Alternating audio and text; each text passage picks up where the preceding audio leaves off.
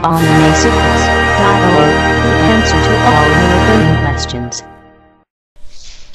Hey, what's up, guys? It's Anthony here, also known as the BBW Lover, aka the Green Boy, aka I need to stop talking now. And I'm joined by. What's up, guys? I'm Nathan Desa. I'm Vulcan Silver on Anime Secrets. I'm also the Silver Knight on Otaku Sentai Digiranger.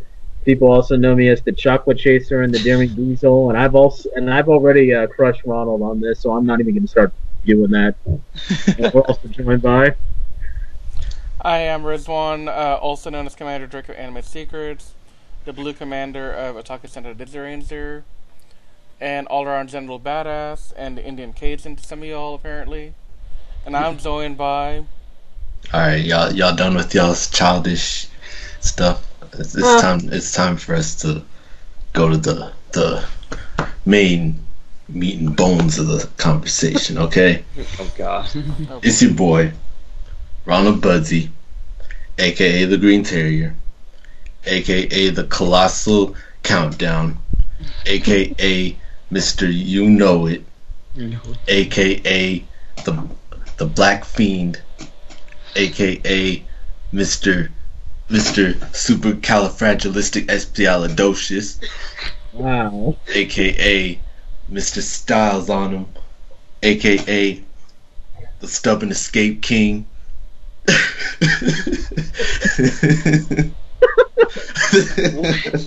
gonna. I'm just waiting to see how long he'll go for at this point. Okay. Are you you done? want me to? Y'all Are want you me done? to keep going? Are you done? Yeah, Hey, officially you're done. You know what? You're done. You stop talking. You don't get any do-overs on this. Hey guys, welcome to another episode of Toku Secrets. We're here today to review Kamen Rider Ghost episode 15, The Stubborn Escape King. which was my AKA, by the way. Yeah, uh-huh. Mm-hmm. You're not a king, my friend. You're nothing like a king. So don't even try. You're just gonna lose the game. Which, by the way, I'll settle Prince. no, you're like a peon. That must be Prince.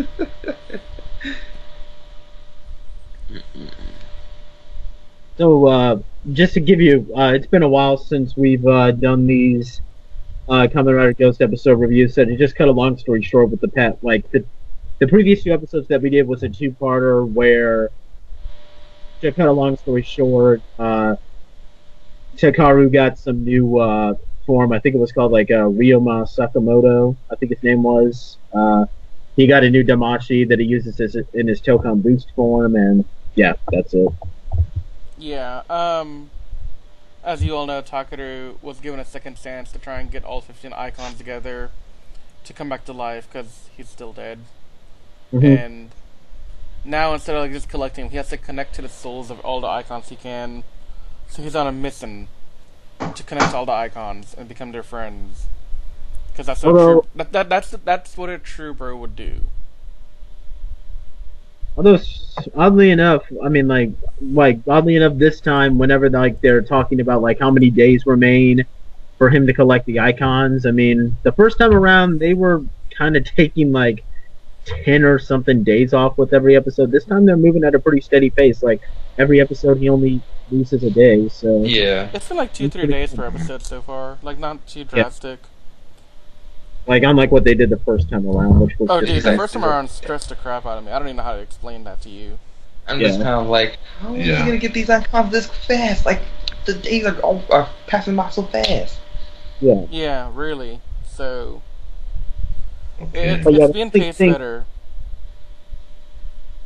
And the only real thing to note about the previous episode that kind of relates to this is that there was a scene in which they were fighting Alon, or however we pronounce his name. Alan. And yeah, Alon. and at one point Makoto tried to use this one icon, but it still wasn't. So that's when we move on to this episode. Mm-hmm. So, now that we have, Takaru learning how to communicate with the icons, he set his goals on trying to communicate with more of them as he can, and at the same time, they're also trying to They're also trying to celebrate the fact that Kamen is back from the dead. So they're all having takoyaki, which, by the way, for the record, that stuff looks really good. Like, It really does. I really, really want some takoyaki now. Yeah, I actually had someone I went to a Japan festival, and it was really awesome. So yeah, you should have that. You've had it already, and I haven't. I hate you. I know. You're just not a good person anymore. I know I'm not a good person. So. Frickin', I hate you. Okay. Anyway, I'm gonna stop being a weeaboo now. Okay. So yeah, they're like, what? No, I was just saying sarcastically, like, love you too, man. That's it. Thanks. Yeah. I appreciate it. Anyway, so while that's all going on, they're celebrating like Kamen being back. A new Gundari flies into Tokyo, like, hey guys, I'm here to wreck your stuff. What you gonna do about it? And Mikado arrives, and Mikado and Kamen thank Takeru for like all the help and everything, and she's really like they meet their former like friend Grandma Fumi, and she's super excited to see Mikado and Kamen again, and she said that today all the food's on her, just for old time's sake, for everyone being together again, like reunited, and it's great because takoyaki is life. I have determined this. There is no turning back on that now. But yeah, it's like Takeru and Mikado are talking about the icons, and Takeru asks what's the icon that he's holding Mikado, and it turns out to be Houdini, which is the icon for this episode. And we've seen this one before plenty of times, actually. Yeah, we've seen it around, but we never actually saw it in use. And Mikado explains that he can't ever connect it for whatever reason. Like, he can't use it because it won't respond to him. We can probably just assume that Mikado got this icon like before the events of the series, I guess. Yeah. I don't know. I mean, obviously it was like, because since we never like saw this icon be created before, we can assume that. Yeah. So Takeru tells Mikado that they should become friends, Houdini and him, so that they can partner up and fight and all that. Basically he's telling him that, hey, do what I did when I wanted icons to help me out. Yeah. He's basically saying, do what I did with Ryoma, and like you'll be fine. And Mikado's like, I don't know about that, buddy. Like at first I thought this was kind of dumb, but then I started to think back on how, back when Makoto was an antagonist, he would always be, a dick. Yeah. Back when he was that, he always referred to how he used the icons as commanding them instead of asking for their help. So so it does make sense that he'd have this issue with Houdini. Well, yeah, why Houdini's just really elusive as a magician, And he would also probably be, and it explains why he's reluctant now, because he's like, well, to be honest, I treated these guys like jerks before, so maybe they don't want to be my friend. I mean, who knows? Yeah. Which kind of brings up a question: why are Nobunaga and Tutankhamun okay with it, but not Houdini? It's probably because of personality issue, probably not personality-wise, because you have to remember, with Tutankhamun's, he's basically like a Egyptian kid. Yeah, Egyptian kid. So I mean, like, I guess he probably didn't care. He's like, well, Nobunaga. I would just strong. think that he's a grown man. He's a freaking warlord. That's determination. I guess. Yeah. He's like, okay, this kid's got guts. I'll help him out. But Houdini, he ain't putting up with that. He ain't putting up with that. He's like, nope. He Because he's like, I'm not having any of your crap. He's kind of like he's kind of like that girl that like he's not. I know this is gonna sound funny, but like he's like one of those girls that like doesn't like to be like just hit and quit. You kind of just want to take them on a date first, and before you can like use them, before you can do stuff with Is them. the icon playing hard to get? Is that what you're trying to say? Yes, basically. Yeah. That makes too much sense now. Actually, it kind of does. when I think about what happens later on. Yeah.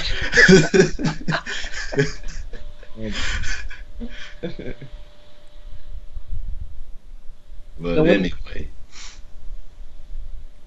So back at the lab, Takaru is trying to figure out how to talk to Masashi. And Yurisen's all like, yo, you should be more like Onari trying to talk to Goemon.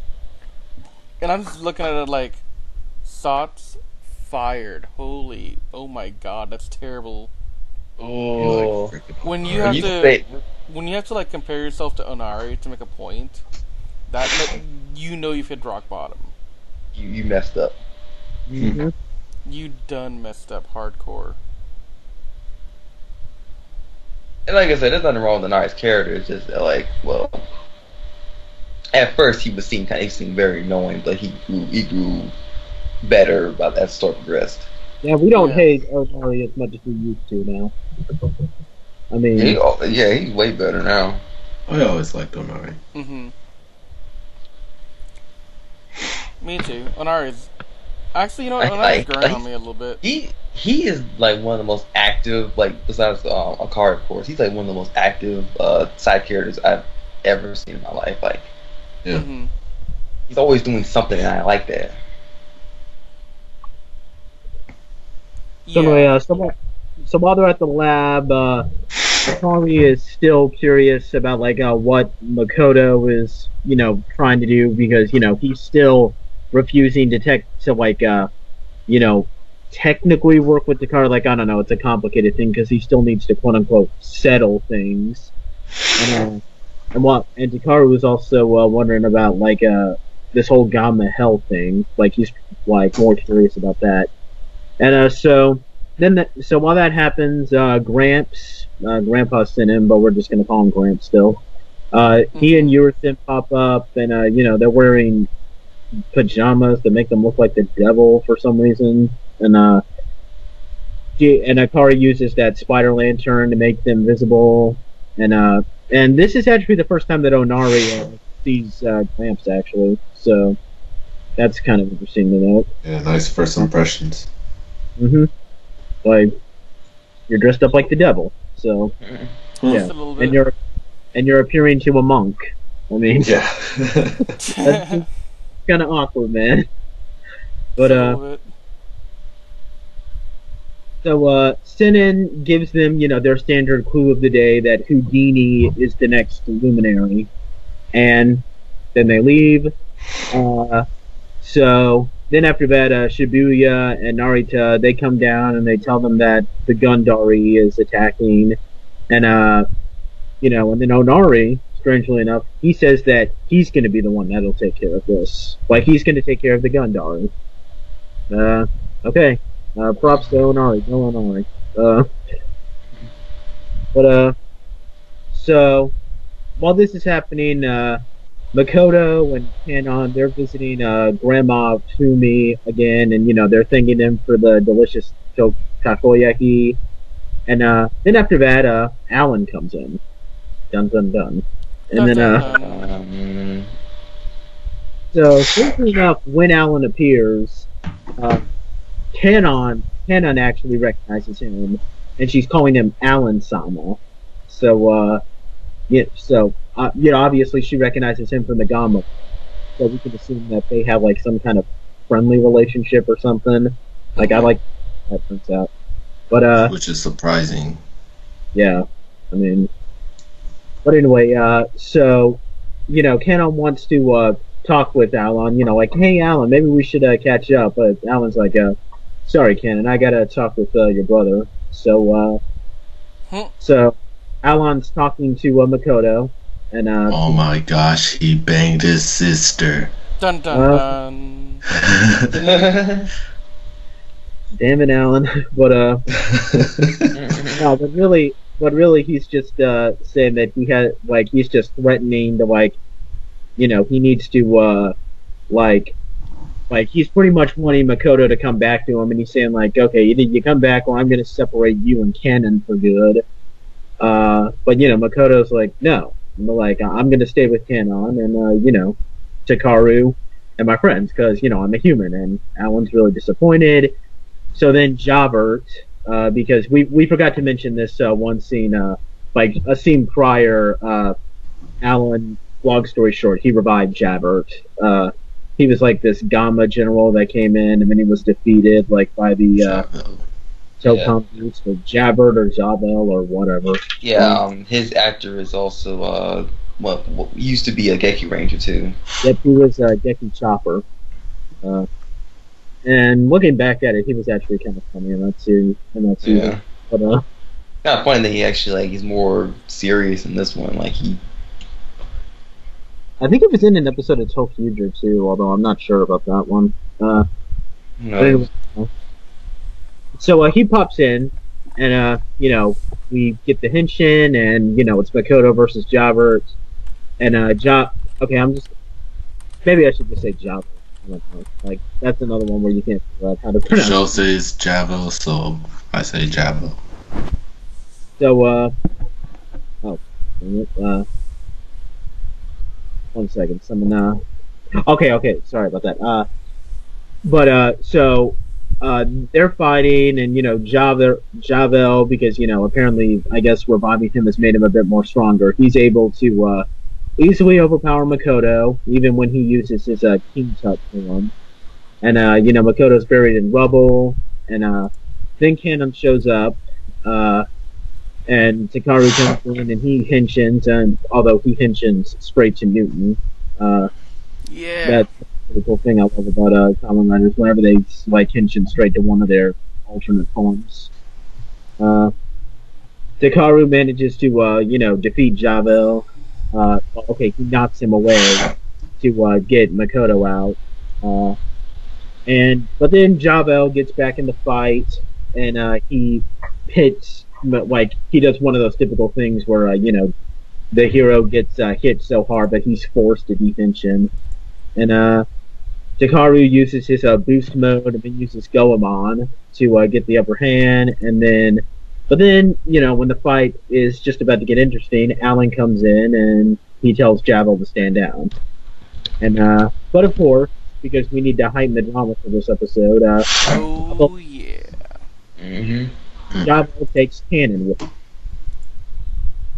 Yeah. So it's a wonder why she's still nice to him. Yep. Although we all know why Alan took Kanon, had him take Kanon. We all know why he did. Yeah, we all. Mm-hmm. But so they're searching for Kanon. They can't find her, and then Javel sends Makoto a message, challenging him basically, and in order to gain the strength to defeat Javel, Makoto's trying to get the Houdini icon, and but instead, when he tries to use the Houdini icon this time, Houdini wraps Makoto up in a bunch of chains and then takes control of his bike. So yeah, things are getting Houdini's acting pretty crazy. They're getting along just fine. They're gonna be best friends. Mm-hmm. Yay! So yeah, now it's Makoto versus his Houdini bike, and Makoto is he's obviously he does this thing Takaru, stay out of this fight because I want to save Kanon myself, and as he's training he manages to hop onto the bike despite being wrapped in chains, and then after that they head to where Jabo is keeping Kanon, and Makoto and Javel henshin again to fight. And, Takaru wants to enter the fight, but, then he stops himself because he wants to keep his promise. Even though Akari is, saying that, that's stupid. Makoto's kind of just being a little arrogant, so he's not completely right. But Takaru was like, I believe in Makoto because he's even though at the time like he's gripping the Musashi icon and doesn't realize that it's glowing. I remember that right now. And so after that, Makoto's getting overpowered again. Javel's getting bored and summons a Gandari, and he actually fuses with it because apparently Gamma can do that. And Onari arrives. He was following the Gandari. So yeah, you did a pretty good job of destroying that Gandari, Onari. I mean, good job. I mean, look, Onari tried his level best, okay? But what can a simple street monk do against a friggin' Gandari? He could take a maybe he's got a Gandari with a huge dragon against a bald monk with no special skills. Hey man, he was going for that rules of nature moment. Rules of nature. He was about to slay that thing. So yeah, but obviously the plot got in the way. Yeah. Yeah, because that's the thing about Tokusatsu. You're as strong as the plot requires you to be. So much. So yeah, I mean, it's this kind of contrivances where like Kamen Rider is overpowered as like Kamen Rider Kugo Rising Ultimate can get defeated by this monster just to make Double come in and easily fight because they have to make Double look good. But right. But anyway, so yeah, Javel's much more powerful, and he defeats Makoto again, and a building falls on top of him. Well, okay, like rubble from the building falls. I was about to say. He would probably be dead at this point, but so Takaru's finally had enough, and he henshins to Boost, and but of course even he's having trouble fighting because he's trying to fight a flying dragon. Takaru tries to get Yurisen to summon Captain Ghost, and Yurisen is like, Takaru, why do you have to call me so much? Like, I mean, like, why do you have to call me so much? And so yeah, Yurisen kind of complained about that. And to be fair, he did get summoned more often than not this episode. Yes, but Takaru would probably need Captain Ghost right now. Yeah, but why? I agree with the portal guy. Instead of making Yurisen summon Captain Ghost, why can't Takaru just like have a magical incantation that says, "Yo, Captain Ghost, come help"? Captain Ghost ain't his in the first place. I mean, that just seems like a waste of time. At least that's what it's implied. Yeah. It really is. I mean, look, Yurisen's trying to, do different stuff. Like, at one point he's trying to take a sour, another time he's, like, trying to chill out, wear a costume, be cool, and anytime he's, like, trying to chill out, Takaru's like, Yurisen! Help me! Yurisen! Yeah, so I get that. I get that. Yeah. And it doesn't help that when Yurisen is there, he gets whacked around by people just blasting things and he gets whacked into the sky, It's like this poor little guy who's trying to live his life. Yeah, that's exactly what happens. Like, a Javel shoots at Yurisen and just gets blasted out of the sky. Although, they should do this more often where, like, Hikaru calls Yurisen and then, like, maybe Yurisen is wearing a bathing suit, like, and has, like, a Hawaiian shake in his hand and be like, hey, I was at the beach. What the hell, man? I can see that. But so Yurisen's gone, so yeah, they're like Captain Ghost. That's not going to happen. And so Takaru, Akari, and Onari, they're trying to keep themselves safe because the flying dragons just like flying, like going around all over the place, like shooting at them and causing explosions. Then Makoto gets up. He gets out of the rubble and he asks Houdini to help. And finally, because Houdini's now in the mood, he decides to help Makoto. And he bursts out of the rubble, Makoto gets out of the chains, and then Makoto is able to activate the Houdini icon and uses it to activate his Houdini Tamashi, where he which to everyone's surprise, the Houdini icon, or the Houdini hoodie was actually the machine hoodie this entire time. Yep. Yeah. Like his bike becomes the hoodie, which is pretty cool. It's really cool actually because Houdini's hiding in plain sight. Yeah. Mm-hmm. So Magic. We believe in magic. Anyway, so apparently the motorcycle is Houdini. Mikado merges with the motorcycle to become Spectre Houdini mode, and with this new suit, he can fly. So he flies up, saves cannon from Zabel. Zabel's like, yo, you now have the power to fly, and you got Houdini. Way to go. And Mikado uses Houdini powers to easily defeat Zabel, and it's all really Hakuna Matata. Like, he can even poof. Yeah. And Alan's watching from above like, son of a... I hate you. And then he leaves. Gee, I wish I could be a Kamen Rider like you. Yeah. So while Mikado and Cannon walk away from after everyone's like, said their congratulations, like, yeah, we did it! The Musashi icon, which, as we noted earlier, was glowing, actually sucks up Takeru into the icon itself, and Takeru comes face to face with Musashi, who tells them that he should try talking to the other luminaries with the same sincerity that he talked to Musashi. And then Musashi will, of course, continue fighting for Takeru. And back at the lab, good old Gramps is there talking to Papa Tenkutsu about how his son's taking another step forward into the plan. And it's kind of ominous, like, Gramps has the whole plan out, like he had to do all the stuff he's done so far to get to this point. Which is kind of like, yo, wait. You wanted Takeru to have to redo the entire quest again from the beginning with the 15 icons to get to this point. You planned this out. It is all proceeding as I have foreseen.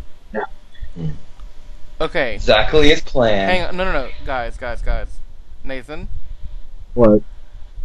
That was really spot on as it really Emperor was. Palpatine. That was... It was better than mine. I'm like, what? That was perfect. Like, you are Palpatine now. Okay. Like, that was amazing. Okay, wow, I'm flattered. Thank you.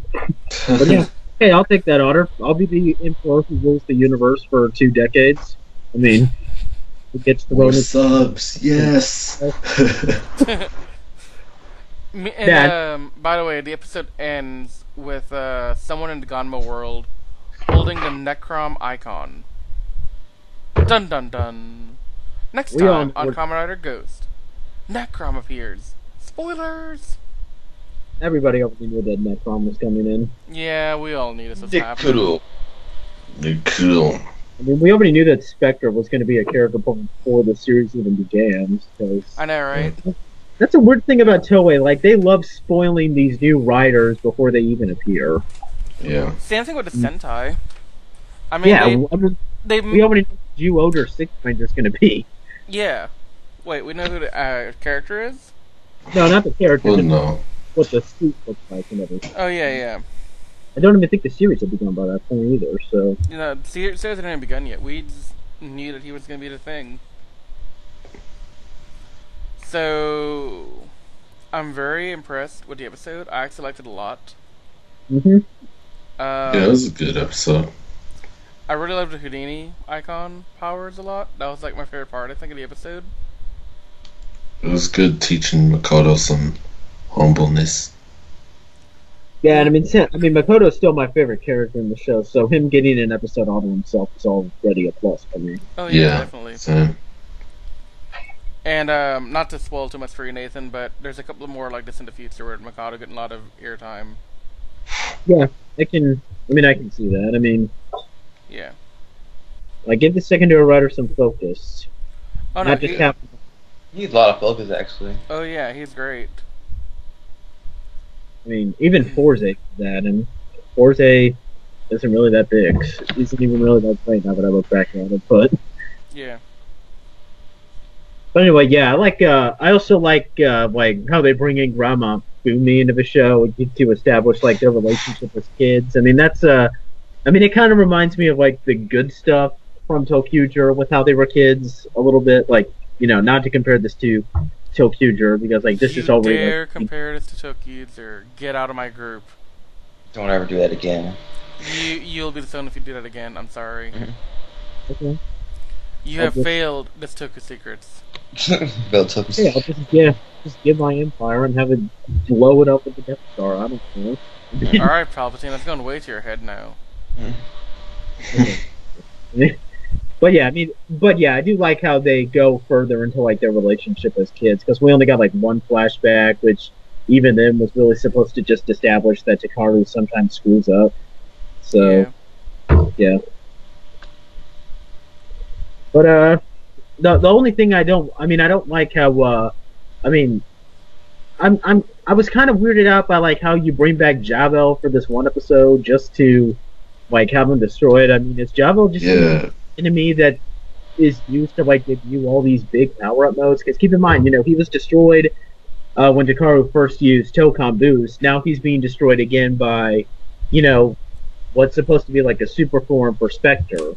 So, the freaking punching bag. Look, yeah, it's like Darth Maul. That's like not the last one either. Yeah. We're warning you that this is not the last time that happens to. Yeah. That's not the last time you'll see me. I'll return again, more powerful than last time, and more powerful than the time before that. And I'll get beaten again. But yeah. Any final thoughts on this? Anything else you want to go over? Because I'm pretty much out of things to say. All the things I want to note is that I like Houdini's form. Like, I think that's probably that's like my favorite. That might be my favorite Damashi so far, honestly. Because I don't know, like it being a magic theme park, like that's already gonna get me. And of course, I still have to see a bunch of other Damashi, but I really like Houdini. Yeah. But yeah, that's all I have to say. Alright. Ronald, Anthony? Other than everything else said, I guess the little hint that Kamen might have a different view of the Ganma world than what Makoto had. That is interesting to me. Yeah. I want to explore more. She's all buddy with Alan, but Makoto, nah, he ain't having it. Like, nah, that's my sister right there, man. Some man right there. Keep your hands off. Can't be touching my fan, pal. Alright, well, I think that's all we got here. Mm-hmm. On that note, we are Toku Secrets, a byproduct of AnimeSecrets.org. Find us on Facebook, Twitter, Instagram, under Anime Secrets. We're also on YouTube, Anime Secrets TV. I am your host, Rizwan, and we bid you all a fair night. And until next time. Oh yeah, that's me. Later, guys. Hey, you! Don't forget to subscribe to our YouTube channel for more videos. You can also check out Anime Secrets on Twitter, Tumblr, and Facebook. Do you want more than that? I know you do. Then go to our website where you can see daily updates and articles and exclusive interviews.